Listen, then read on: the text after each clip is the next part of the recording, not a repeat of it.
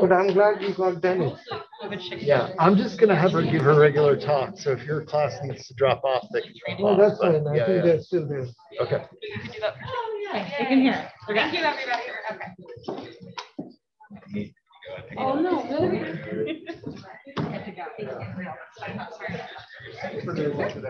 Me, partner, and kids. Okay, we're gonna start again, and now everyone online can hear us. Hi. So for those of you in the room who heard my introduction before, too bad. You're gonna hear how wonderful Dr. Brown is. For those of you online, I don't know why I'm looking at the projector. I'm tired. You will get to hear our introduction for the first time. So thank you again for everyone here who has helped organize this so that we can welcome our second speaker to the Hussman Media Justice Speaker Series. Thank you to our own Abide Committee, as well as the Center for Information Technology and Public Life for helping to co-sponsor the event. Thank you also to Madhur B. Reddy, Kara Schumann, Bridget Barrett, and Hisu Jang for their help in organizing the event. Thank you to Dr. Deb Burkett for hosting us in his class and for all the students for being patient with us while we figured out the technology. And thank you to Dr. Danielle Kilgo for spearheading this effort. I'm very, very happy to welcome my friend and very impressive colleague, Dr. Danielle K. Brown, who is the John and Elizabeth Bates Cowles Professor of Journalism, Diversity, and Equality in the Hubbard School of Journalism and Mass Comm at the University of Minnesota. Her award-winning scholarship examines the intersections of representation in the news, underserved and historically excluded communities, and movements for social justice. Dr. Brown has published dozens of peer-reviewed studies in this field, in both in journalism, mass communication, and in political science journal. She has recently published a provocative piece in Nature, drawing from her research that demonstrates how news coverage delegitimizes Black Lives Matter protests. In it, she writes, civil rights protesters are the least likely to have their concerns and demands presented substantively. They are given less space to protesters' quotes and more space to official sources. Dr. Brown is also an associate editor for the International Journal of Press and Politics and is on the editorial board for digital journalism and journalism practice. Before we attended grad school together in UT Austin, she was a photojournalist, a designer, and a PR professional. Please join me in welcoming Dr. Danielle K. Brown to share with us.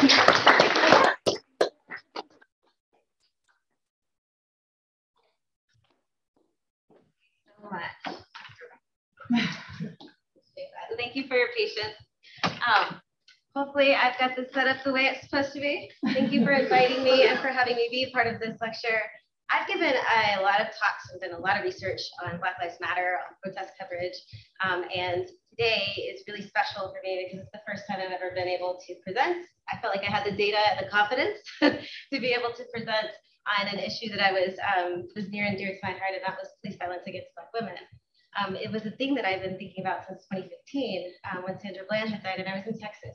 So many women had been victims of police violence and police abuse, but trying to figure out where do you get the data from, right? How do you find the data of invisible data? And so I kept track of this over the course of quite a few years, and I'm excited to be able to present this to you today. So my talk is titled For Their Use and To Our Detriment, which is a quote from Audre Lorde. I'll talk to you about that in just a second. Black women, police violence, and intersectional oppression in the media. Where's the camera? There. Okay, trying to say hi. Okay.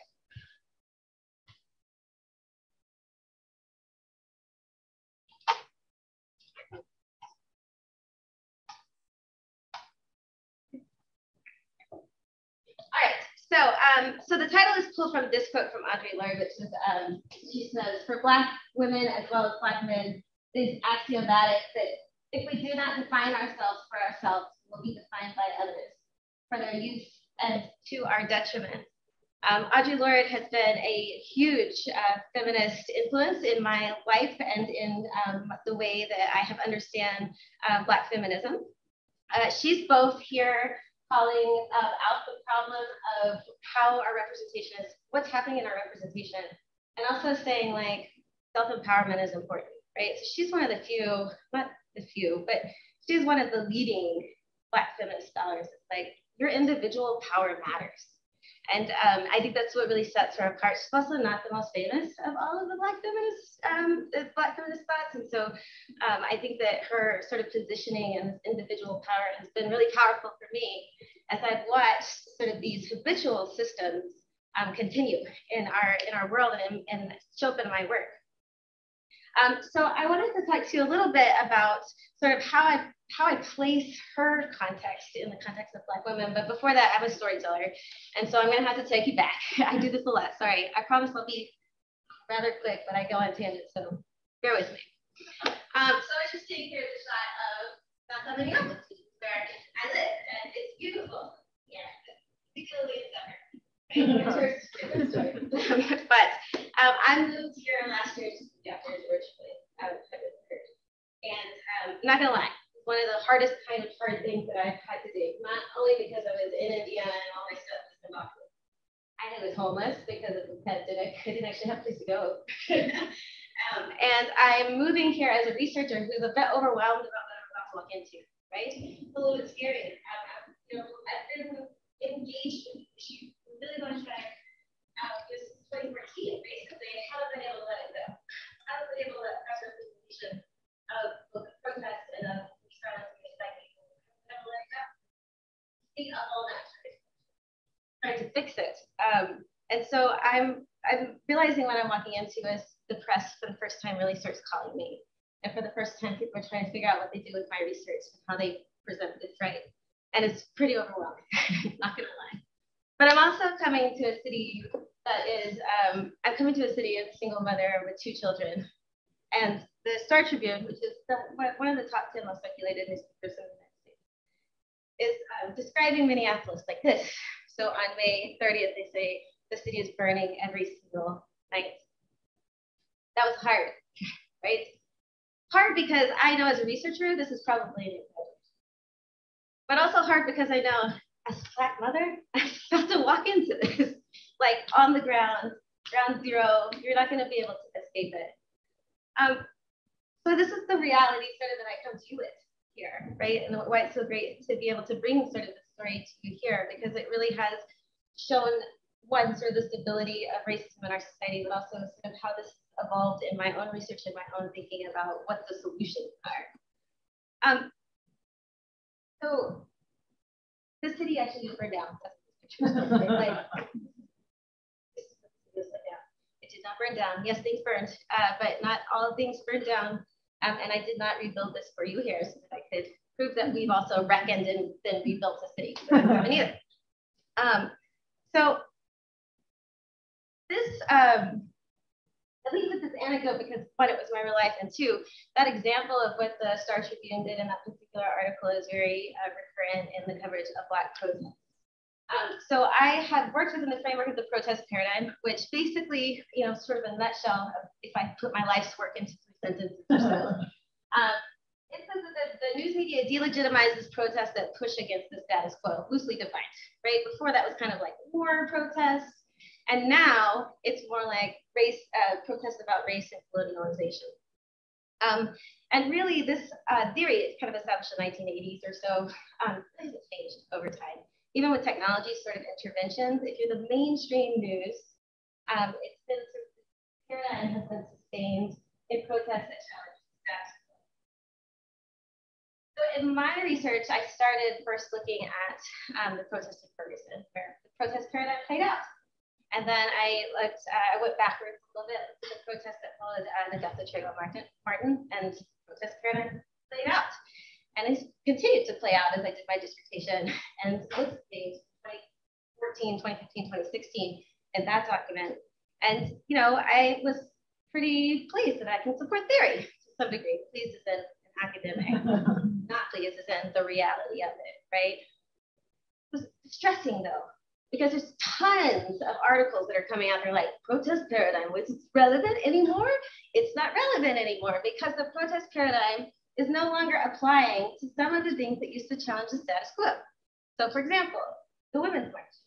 The protest paradigm is sort of eradicated here, right? You know a lot about what happened to the Women's March protesters. You know a lot about their substance, why they were there, what they needed, what they were demanding, what their biggest grievances were.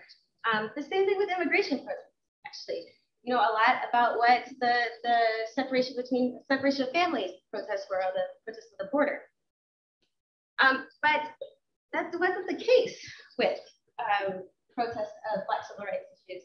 And later I found, when I started comparing protests to try to make a point, also anti-Indigenous so these sort of sit towards still supporting this protest paradigm theory, and everything else kind of doesn't, which is distressing, especially as scholars in my field begin to throw out the theory. I'm like, wait a second, bring it back, right? So the hierarchy here in the United States, well, there is a hierarchy. I'm sure there's one in other countries as well. And the hierarchy here in the United States is very racialized, and really wants the status quo, if you're pushing against the status quo here, the system that is most intimately protected by the media is going to be this racist.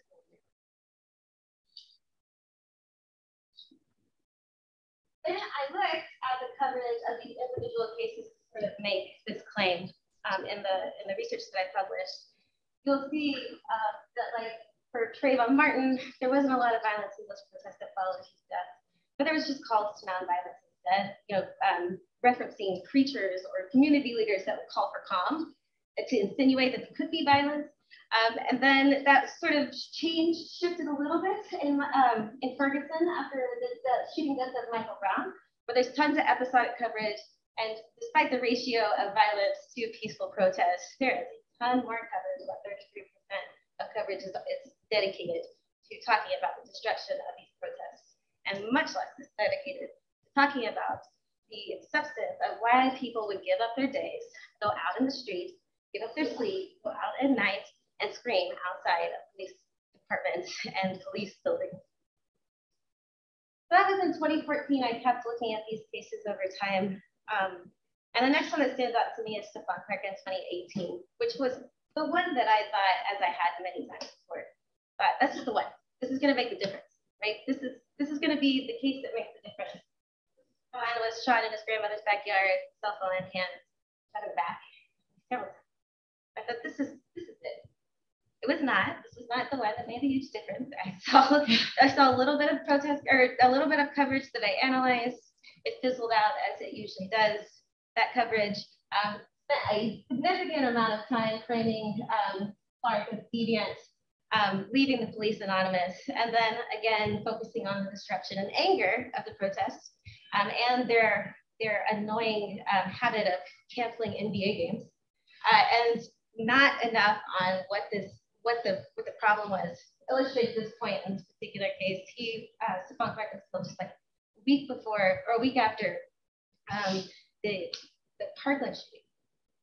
And the idea of gun violence was not connected in these two cases, not once in the coverage from the Sacramento Bee or the major metropolitan newspapers in California or the national media.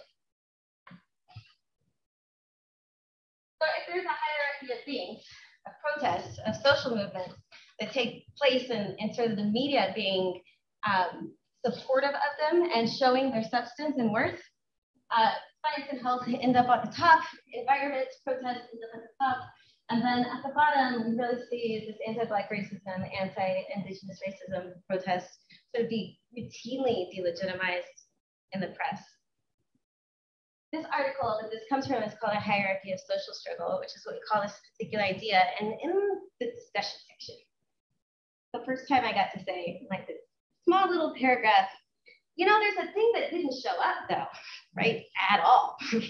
And that would be protests and social movements in support of Black women, in support of intersectional issues that would cross over some of these major power systems. And that's really what I want to talk to you about today. These particular protests are not just pushed to the margins and delegitimized. They literally don't exist in the coverage for a really, really long time. And again, I'm a storyteller, so sorry, into another anecdote. I promise I'll come back out alive.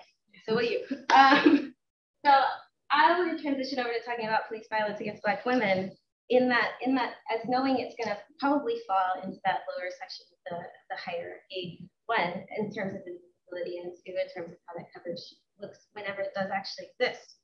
That's where the sort of meat of the story starts today.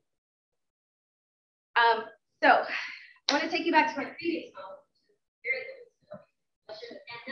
Up there, but I lived in Texas for about 30 years prior to this. And when I was a master's student, I was working on a project that took me regularly, like every other weekend, to Jasper, Texas to record pieces of a documentary of people who lived there. So I was in Waco and I had to go all the way down with different professors on a regular basis.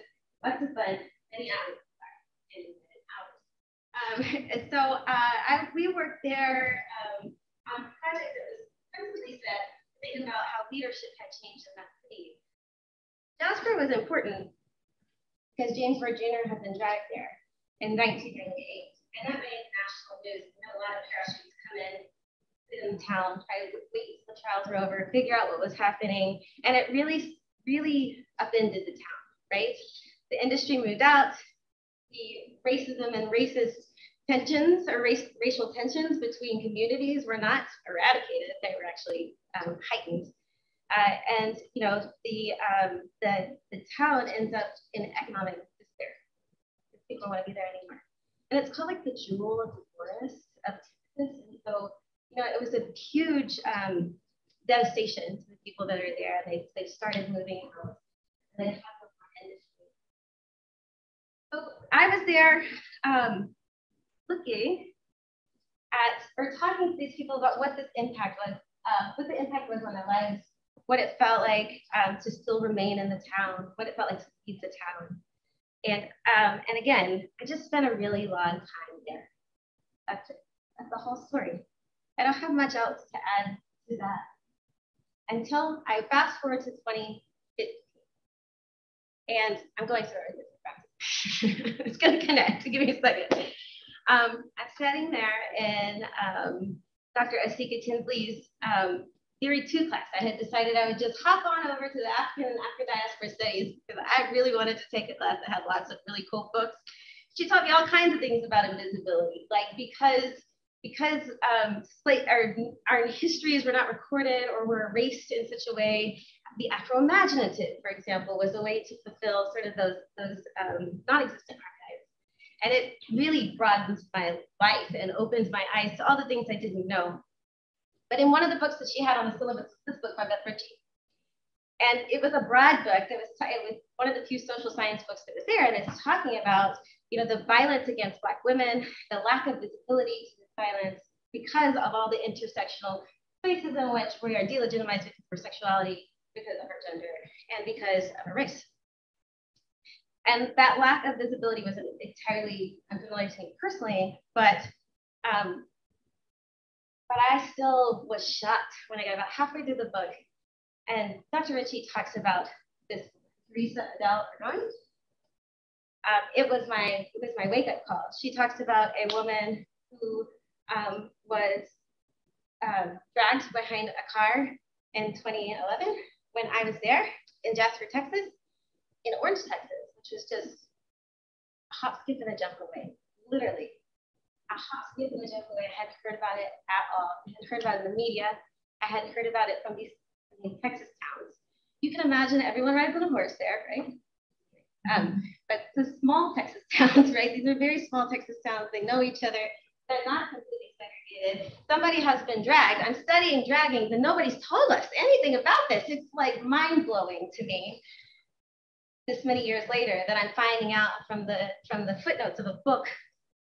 And I couldn't let that go because I'm one of those people. I just can't let these things go. So before I show you what the little minimal coverage of her death looks like, to sort of start to illustrate the problem of what visibility looks like for us, I just want to remind you, these and all of the women that we're going to talk about today are someone's daughters, right?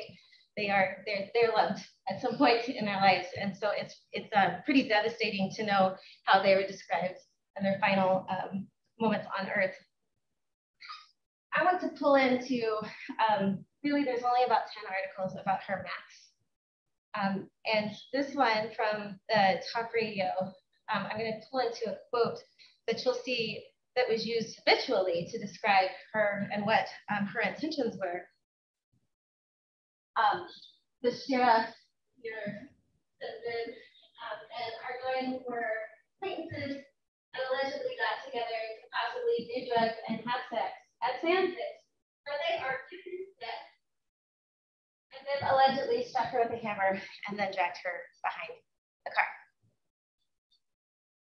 It wasn't the only time that this happened. When the Dallas Morning News covered it, decided that that particular quote was very good to include too, right? Almost every single article about her includes this quote from the sheriff of the town.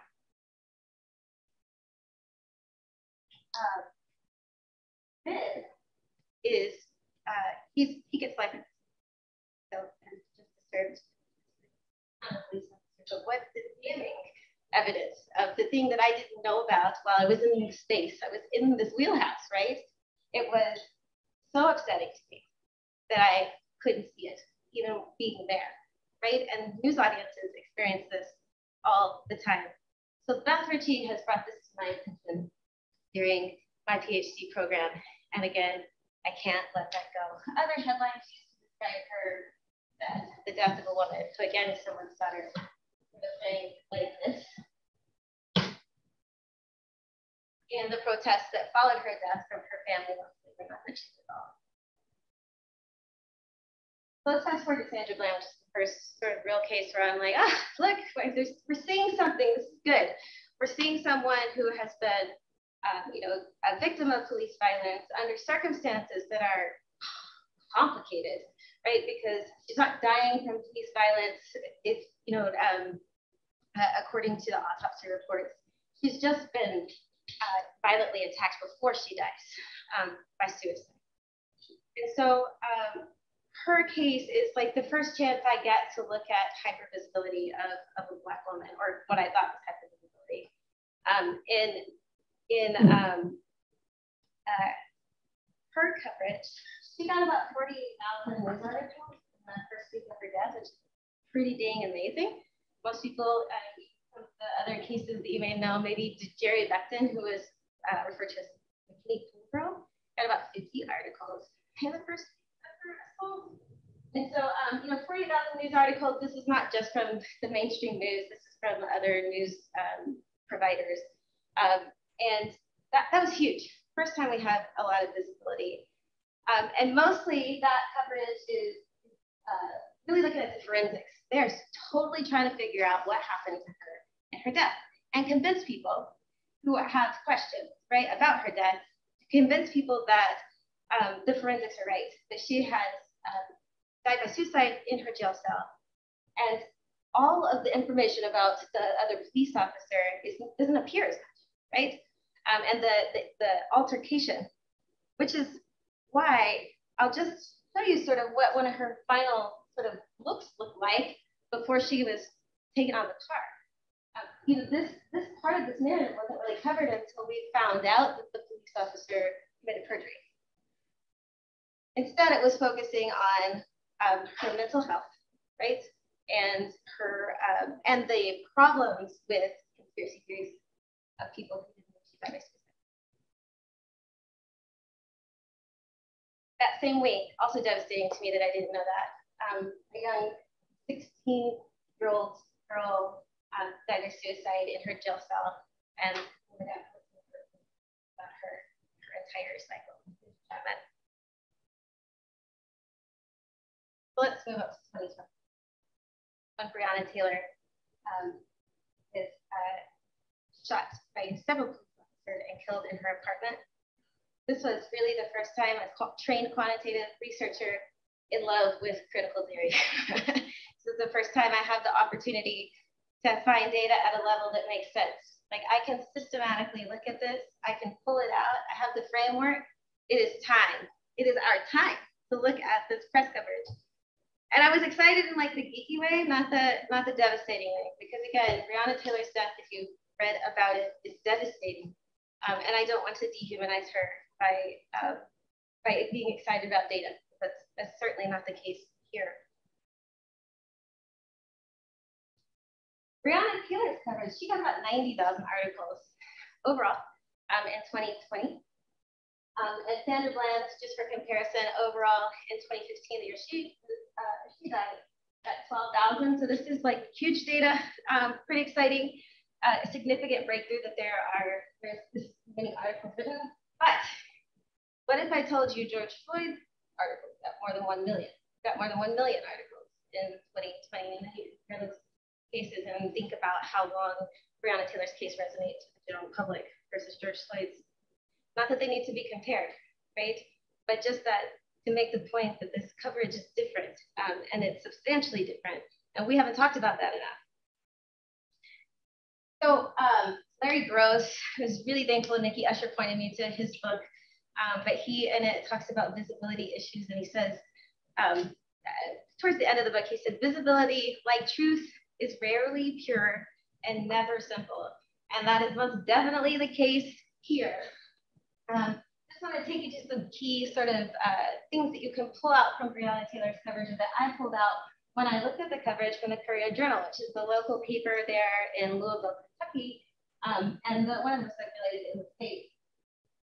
So in the coverage of Breonna Taylor, we saw about 10% talk about Glover, who is her ex-boyfriend that was in prison, right? About a third of that is talking about Walker, who is her boyfriend that was involved in, who was in her apartment. She was shot and killed.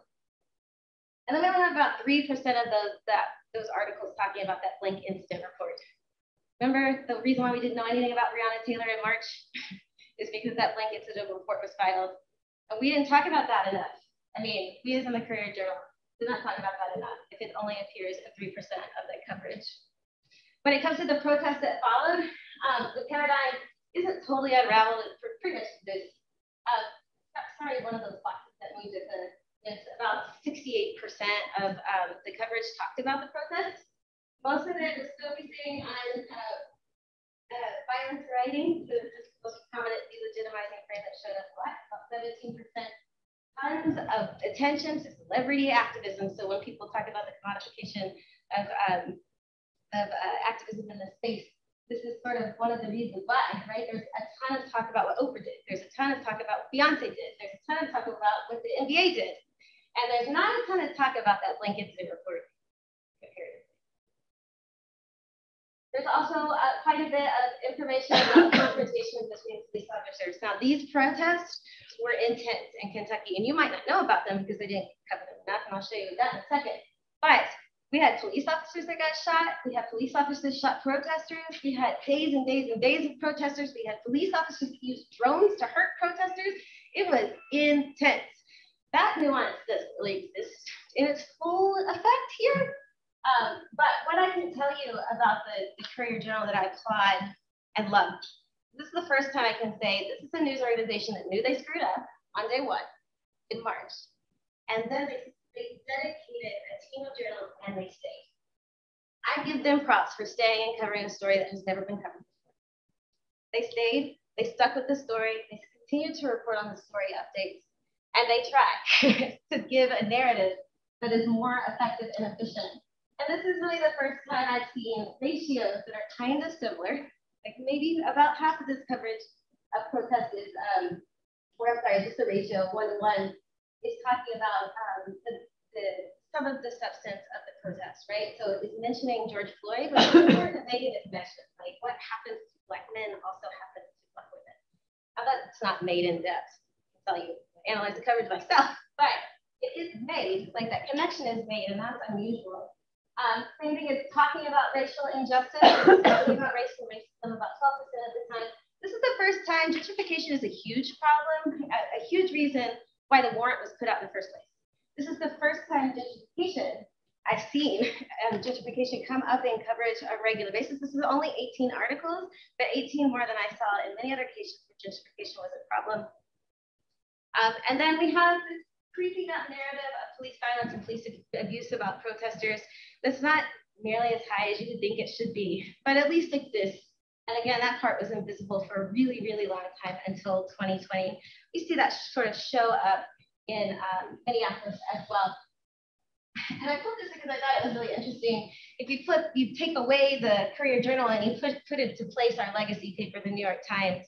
On June 4th, they wrote this article, posted this article that says, why aren't we talking about Breonna Taylor? That'd be June 4th, that would be like almost 4 months after she's actually been killed. And I just want to illustrate that the Courier Journal published 860 articles about Breonna Taylor. The New York Times published 127 articles about Breonna Taylor. If you look at them on a scale, and I just want to point to where June is, you know who really wasn't talking about Breonna Taylor? It wasn't the Courier Journal. It was the New York Times. The New York Times was talking about Breonna. But it said, why aren't we talking about Breonna Taylor? Because they were. Now you realize, too, first, after the period, I think it's that lots of people weren't talking about Breonna Taylor until they were. But this awakening with the Courier Journal is something that I think is important to not only applaud, but like make sense of, because that doesn't work with the paradigm that Black women face in these scenarios on a regular basis. So that was 2020. All this stuff is happening. And I know what you're thinking, but we reckon, right? And so I wanted to talk a little bit about like what changed with this reckoning that we've talked about so much lots of times in lots of different places. For journalism specifically, we know that the capital, the beat in Black was finally capitalized, which was a hallelujah for many people. We know that there was distinct language changes. People started thinking about things like tear gas protests. We know that there was the creation of lots of DEI management positions and initiatives. We know that there was lots of public apologies from some newspapers that were like, maybe we should audit ourselves and see if we're bad, right? And then there are new recruitment and retention efforts that are being placed inside newsrooms to try to create sustainable environments for Black and brown journalists who are now striking and walking out of their newsrooms for that negative coverage. And we also know there's, creeping in right around the trials, there's new protocol for what do we do with these deaf and dying images that are so damaging to certain people. You know, they revolutionize, they can create revolutions of sorts, but they also hurt, right? These images can injure.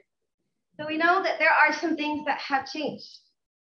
But in my data, I've sort of like pushed through a couple of studies I've been thinking about, and collecting data on through my survey of journalists, counting at 68 now from July through October. When I asked them what the most pressing issue of journalism is today, only 3 of them said it was diversity in the newsroom.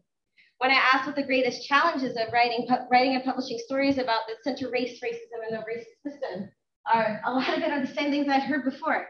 We have to persuade our editors. There's not an interest in it. Like, this is old news.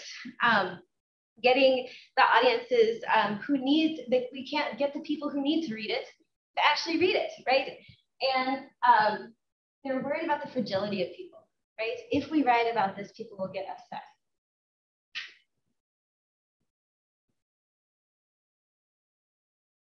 In April 20th, 2021, Chauvin was convicted, and that was a really good day. And I just, again, will say, this city was a lot prettier that day, like a lot prettier that day.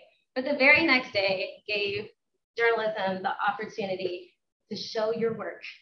What has your reckoning done, right? And that reckoning came with the coverage of an I ran, which wasn't much, to be honest.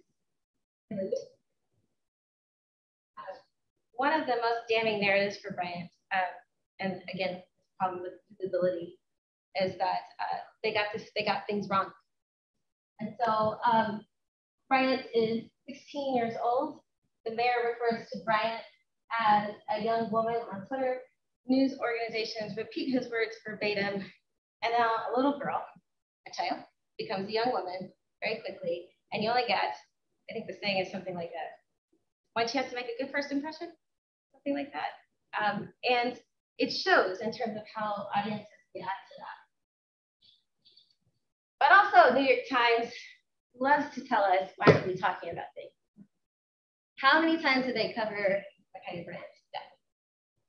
That-ish. I would say 8 here. But these are actually the same. There's a unique URL because they published them in 2.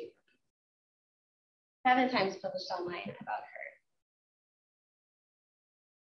I'm a bit of a pessimist, not gonna lie, but I feel like I have the data to back it.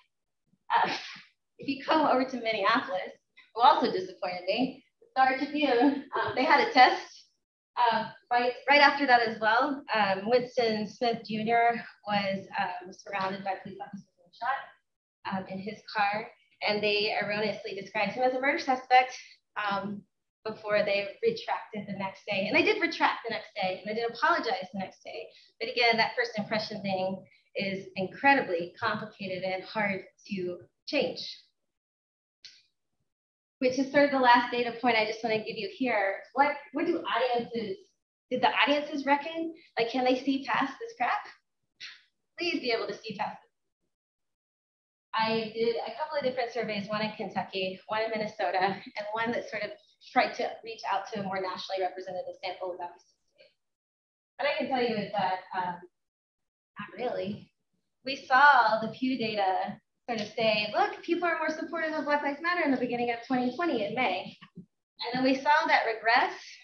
And the same thing is what I see in my data that I launched these surveys at 1 year after the protest. And what I came up, some of the big takeaways here are that the demands are really central to, the demands of protests are really, really central to what people remember. Most people remember that these are about Black men.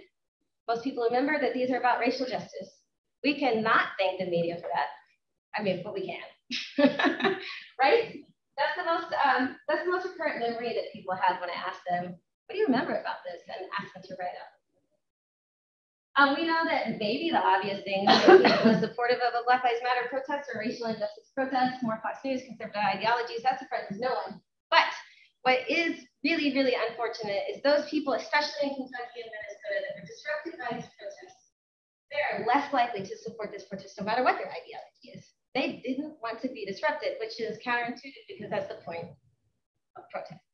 We need to disrupt the status quo so that we can make sure you see something that you have not seen, you as in metaphorical politicians or powerful people, or even just your neighbor, right? Like, care about what I care about. That's what protests do. They're supposed to be disruptive. And the very act of protesting then, as you may have seen several times, this also may not be a surprise, but in the NBA and the NFL, even the protests we saw in 2015, it just really shows sort of an intolerance building for protest and protest behavior, no matter what it is. And then again, one of the more devastating findings from this particular set of surveys, especially as I look into Minnesota, which is just up for vote on this question too, in Minneapolis and Hennepin County, it's just now up for vote. What are we going to do with these police officers, this police department? They want to change it to public safety. There's not enough public information about what those demands are and what that actually means. And there's a huge gap in knowledge in terms of what the reformation of police would look like. Many people still think it's defund. There is very little thing, or very few white Minnesotans that will support any kind of radical change in policing, no matter what. One of the biggest predictors is being of a different race. That's it. Which is alarming in many ways, especially as this vote comes up. So I borrowed this terminology, again, as I was a PhD student, still obsessing over the same thing. And she talks about the dynamic stability of patriarchy and how, you know, we progress and then we regress, but if you like look at the meat, look straight across, it's all the same. And I think that this is totally, I think it's accurate when you think about the coverage of Black women and that sort of, oh, we had this, you know, we have this moment of visibility and it turns back to invisibility. The hypervisibility is complicated and actually not that great, but people maybe know people's names, they see it as an issue. But patriarchy and racism are these running systems that are helping each other sustain each other, right? That dynamic stability is being aided by both patriarchy and racism, and it hasn't changed. So we're still going to be talking about the same stuff, it's something different. And I actually have suggested the same damn things over and over and over again. Actually, I'm going to give you some of those things that I have suggested over time. I have said over and over and over again, change the norms and routines, and I fear that I have not been specific enough, right? Like maybe we should be a little bit more in depth. So I'm going to give you that today. I think one of the things we have to do is reconsider the officiality of our sourcing. We have to know what, we have to reconsider who elites are and why we privilege them and how we privilege them. We have to center equitable, justice-driven efforts, storytelling narratives. This is not solution journalism. There's not a solution to racism. There's not one solution to any of this. There's lots of solutions to all of this, right? And so we have to think about justice-driven narratives to move forward in a way that will unwind some of these paradigms. We also have to quit trying to break everything, as in news and spirits. You know, breaking news is something that lots of people do on Facebook now, on Twitter now, and I think that, you know, this obsession of trying to be first is unhealthy, right? It's how narratives get spitfired out quickly without a lot of thought. We need to hire more reporters of color, also not an original thought, right? And support them, not original thought. And one of my favorite ones that people are like, huh, how is this related? We have to offer them a cancel button. Readers, a cancel button. Let them have access to the news, pay for the news for a month, and be able to cancel without sitting on the phone, 1-800 number, 45 minutes to try to get your credit card information. We need to offer people the opportunity to limit or have access when they want it and not make it complicated to unwind that access. I know for me, one of the things that I won't subscribe to something because I'm like, oh my God, I have 700 subscriptions. This is exciting, right? How do I stop that? I just quit subscribing to things, right? I mean, that's the core solution. But we make it really hard in the news industry, especially at the local, smaller local and metropolitan areas, just sort of cancel. It's really, really hard to cancel. So I think giving people access to news and then them being able to actually read the things that they put out that are smart is really important part of this puzzle. And then 3 additional things that I think that we have to think about that I probably haven't pushed forward loudly enough in the past is when people were really uncomfortable in 2020, and I felt it because they actually came to me for advice, right? It took me aback, right? And it was hard both to be in that position, but also to try to manage, like, what do I do on the fly in the space to be able to help news organizations thrive and activists in many ways? How do we help them thrive and push out a narrative and make these connections between these entities? Because these are powerful political actors too. How do we give them their elite status? So I think one of the things we have to do is stay uncomfortable, right? We have to stay on top of this critique.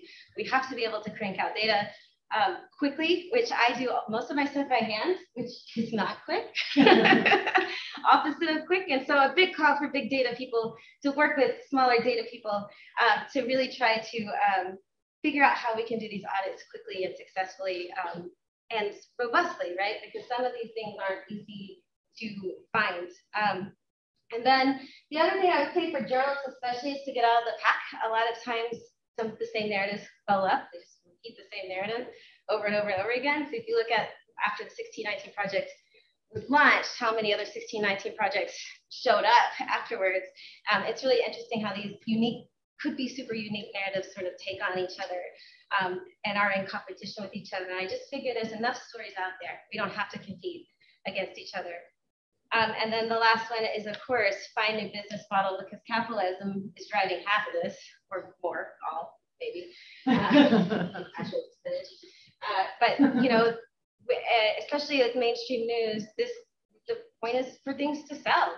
And I get it. I understand. We have to make money. Maybe there's other ways to make money that don't do harm to other people, right? And I think nonprofit journalism is one of the spaces that has figured out how to do that successfully and still retain some autonomy from its funders. And then I want to go back just a little bit to talk about, again, the title of this talk, and think a little bit about not just what journalists can do, what can Black journalists do? What can Black people do? What can Black storytellers do? Or Black students? What do they do with all of this? Because it's pretty heavy and devastating and doesn't look like, I mean, when I talk about dynamic stability, I'm saying like nothing's changed, no matter how many times people have been up here. And I think our limited visibility, we have to recognize that our limited visibility can be used against us, especially in the mainstream press. We have to acknowledge that probably won't change. Not until there's something radical that happens.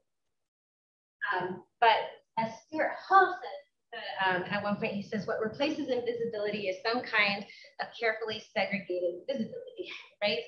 And I think that that segregated visibility is kind of what is modeled in the coverage of Black women who are killed by police. What I love about what Audre Lorde is saying here is that she's saying, no, we need to define ourselves for ourselves. So this is really a call, my call, for people of color, from people in marginalized communities to embrace alternative journalism spaces and to recognize their worth. It's also a call for people who do not identify with those marginalized communities to embrace the work that they're capable of producing and that they will produce in spaces that allow them to produce that. I want to show you a few of these projects that exist within the mainstream. One is this project that came out of the Philadelphia Inquirer, called Our Wildest Dreams, which is a team of journalists here that are really working to bring out those stories in the communities in the mainstream and to highlight what their community looks like, right? And what their dreams look like. We talk a lot about Black joy. They try to position it here in its realist form. Also, when I was in Minneapolis, I met up with a team of reporters from USA Today, and all that team of reporters from USA Today stayed for almost 8 weeks on the ground. So this was not a parachute attempt at storytelling. This was an invested effort from a major news organization for them to come in and spend time with that community and bring out nuanced narratives. This documentary that was a part of that project on the ground, and I love it because it actually highlights one of the few activists that is still on the ground today, every single day, right? Her name is Marsha. It's fantastic to follow on Twitter. I'll give your handle for this. But it really highlights her story and her work and what she's done in George Floyd Square for months and months and months. And so, those kind of efforts are new to this space, especially for national news organizations. And then, of course, the GOAT, right? You think about the 1619 project and what it did and what it reimagined in the space of the New York Times, and there being able to really position not only our histories but our realities now and place them together. Our resource invested effort from a news organization. I do this. I can talk about the New York Times for some things, but this particular project, excellent. We need more opportunities like this to do that. We need them in the mainstream. We need to find them in alternative spaces in our journalism efforts. They're essential to be able to define ourselves by ourselves, and they cannot be used for our detriment.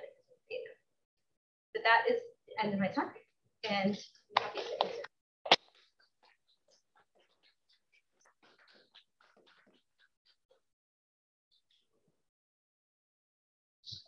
Is there questions on? I don't know. That's what I was. Jared, do you want to?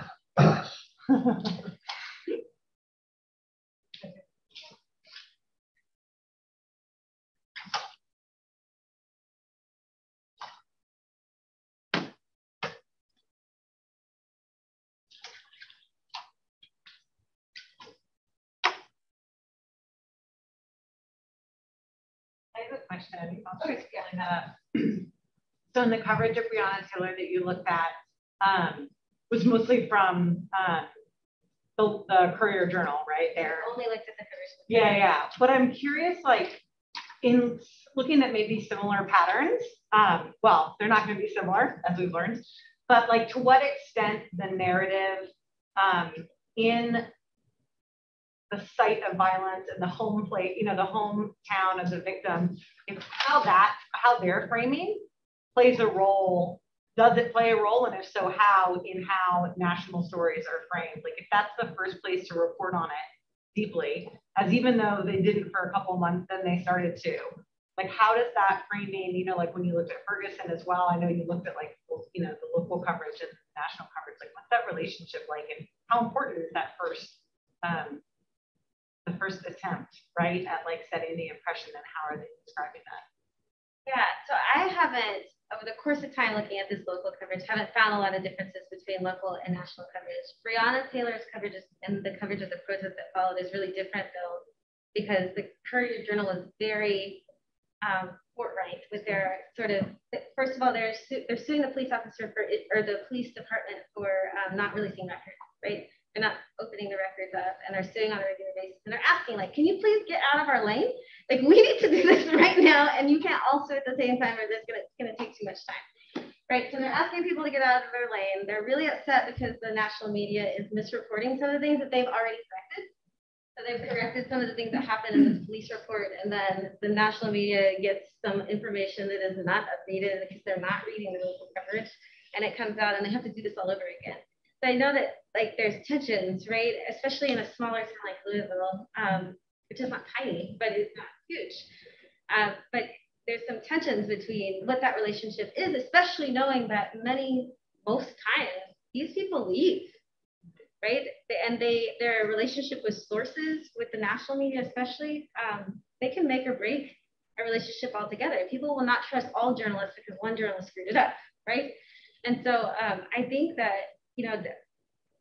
I think that one, it's a personnel thing, right? But two, because the norms and routines, unfortunately, are so similar, that the narratives end up being similar. It's just that some of the missteps along the way are very clear, especially in that particular case. I've never seen anything so messed up in terms of backtracking on a narrative that they tried very hard to fix. This case was just very different in terms of what they had available to them to report for a really long time.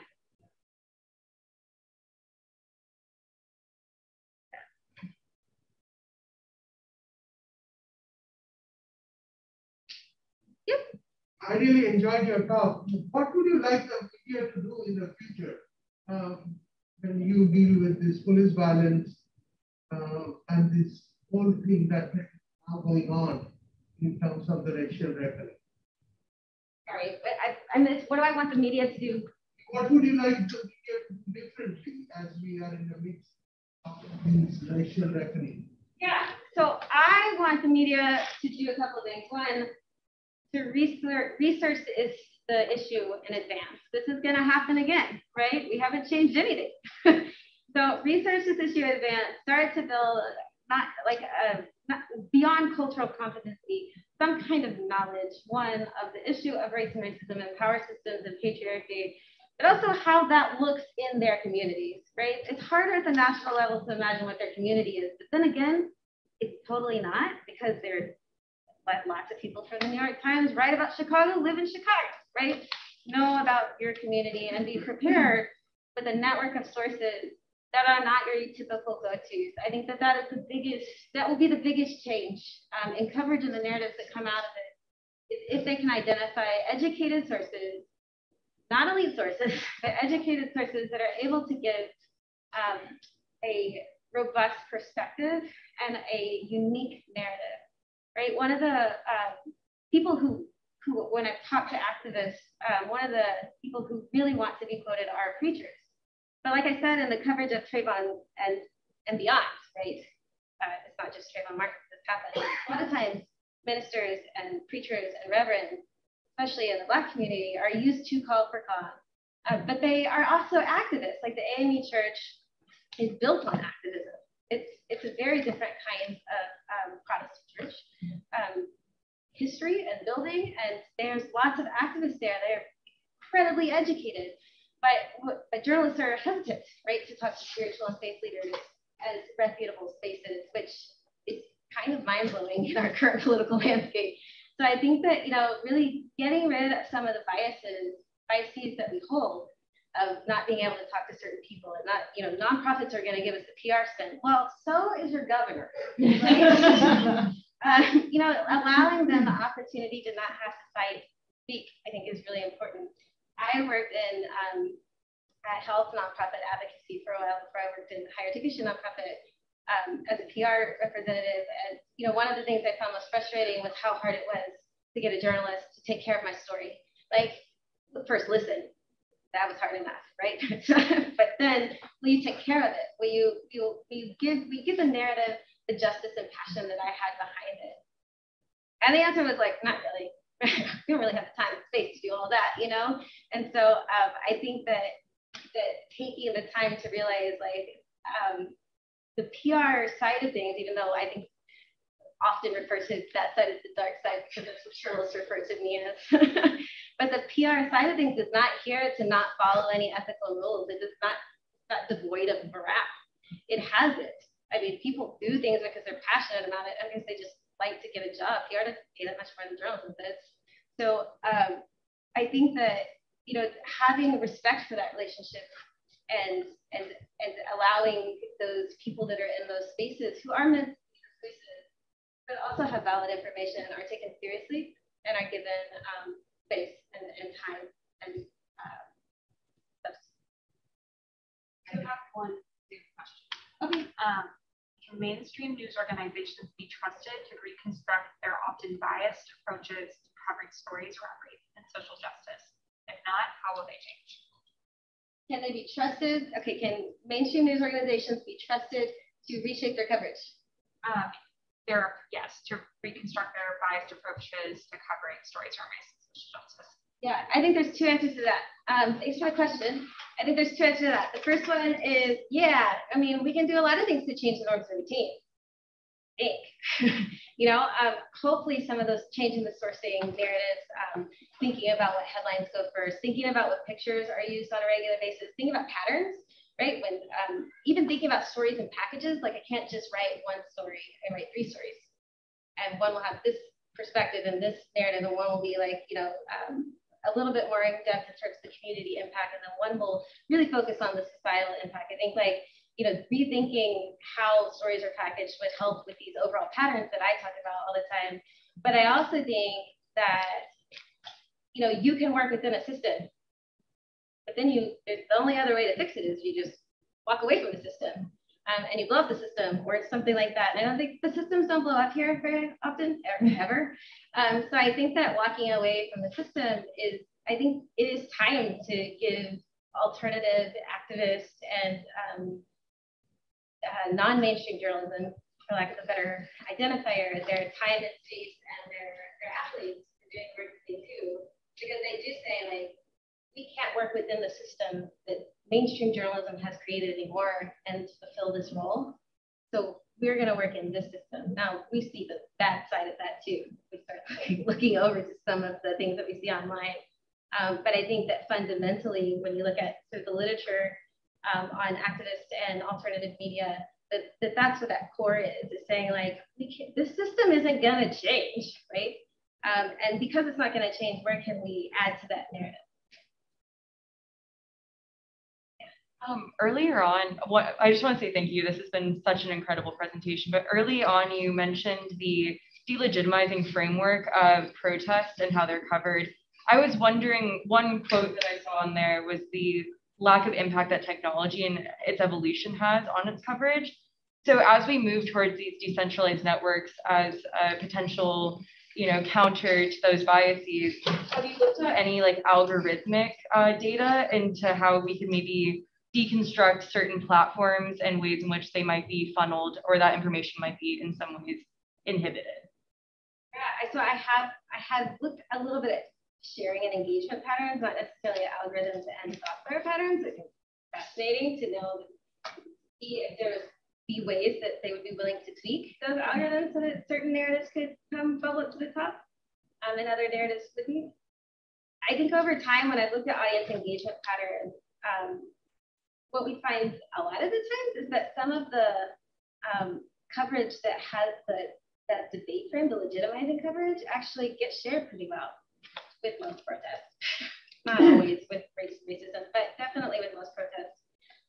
But I think that, you know, if you look at some of the most viral coverage, which is predicated by a lot of different things coming into play, but that coverage tends to dehumanize the people who are at the core of the protest. When it comes to Black protests, tends to be really locked into narratives that in some way incorporate violence, whether it's through the protests that transpire or talking extensively about the violence to that particular Black person's body. that's killed. So when I think about like Stephon Clark, or did this very intimate analysis of the most viral coverage, the autopsy report was talked about so often, but like, I mean, again, these grueling details of it, and this was the most shared coverage, right? Grueling details of injury and death. They talked about his bones shattering in his body. There was a protester who was run over by police, and her being run over by police was among the most shared injury to a woman by a police officer in a car, right? And so I think there's it would be great if there was sort of a de-escalation of violence, but I don't know exactly how much good that would do. It's kind of, I think, a similar conversation that has gone on about what do you do with these images, right? When you see these videos, do we play these videos? Is it worth what the outcome is? And I think it's really a double-edged sword there. You want people to be aware because clearly they haven't gotten it yet, right? But also, if things don't change, we need to quit hurting people with the same thing. So I think I would do the same thing with the algorithm.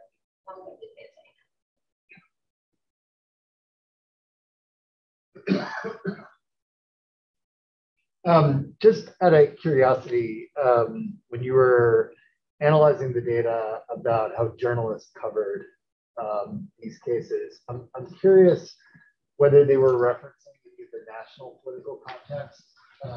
Specifically, want to think about the presidential race, which was going on in 2020. Because one thing that I've been thinking about as you were presenting, but also in terms of some other work that sort of shows that like whites might be motivated to tune into racial protests when it's a proxy for a larger partisan fight, let's say anti-Trump, and then that sort of might fall off once 2021 happens, and then the larger patterns that you saw, like decrease in support, more conservative ideologies.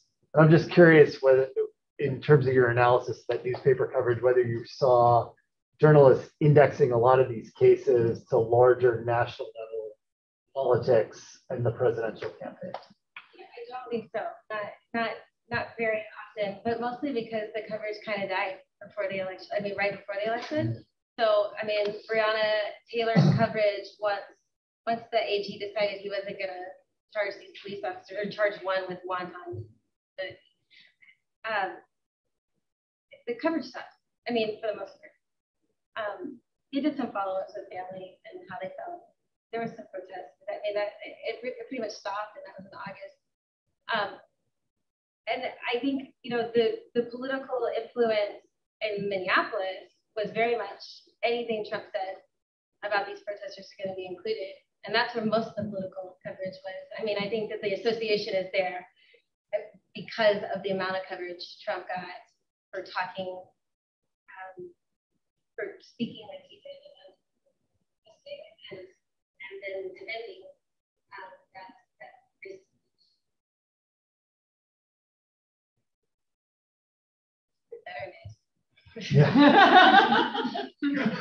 Well, thank you. Oh, Dan. Daniel, maybe you get the last question, Daniel. Go for it, please. Is there research into the media problem, or is it like an American cultural problem, or is it a combination of both? Because I feel like even tomorrow, imagine if they said protests are good, we gotta fight for racial justice, people would simply react as we've seen and start going just really far right, start trying to overthrow the Capitol and do all this weird stuff because they just can't handle it. It's like baked in, no matter what information you tell them. So I guess, what do you think about that? I mean, I think it's both. I routinely get devastated. I'm like, really? Are we still there? You know, as a society. But yeah, I think it's both. I think there is a relentless protection of our power system, and unwinding them means literally people who have power have to give it up, and they have to be uncomfortable. And I think that it's the same thing in journalism that is in society, right? You have power, you're not using it appropriately, we're asking you to give it up. That is almost impossible to get and to stay. Right? I can maybe get you to give up the power for a minute. Get you to give up your power permanently. It's never happened. So I think it's both, and I wish I had something positive to say. It did happen. They overthrew their slave masters, and then we punished them for the next 120 years. So yeah, I mean, it's possible. It's just and the outcome is not always pretty. Thank you so much for coming. This was wonderful.